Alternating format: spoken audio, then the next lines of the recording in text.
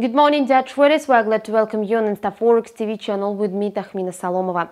Today, traders are largely taking a wait-and-see approach ahead of the speeches of the Fed and the European Central Bank's heads. The range of the US dollar index narrowed down, so yesterday during the early American session, the pair averaged near 93.30. Meanwhile, the market continues to receive mixed signals. According to the release data, last week the number of the first-time claims for US unemployment benefits turned out to be smaller than expected. In the weekend at August 19, only 234,000 people filed for benefits.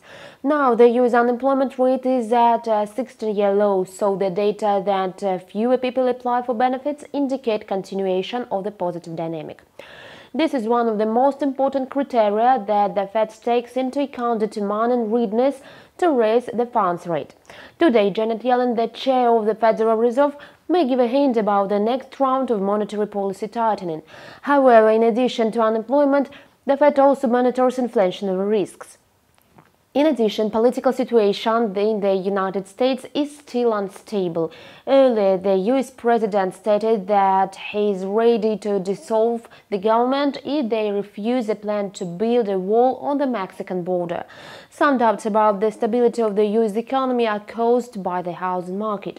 Existing and new home sales are contracting. The volume of sales dropped by 1.3% in July to the lowest level since August 2016.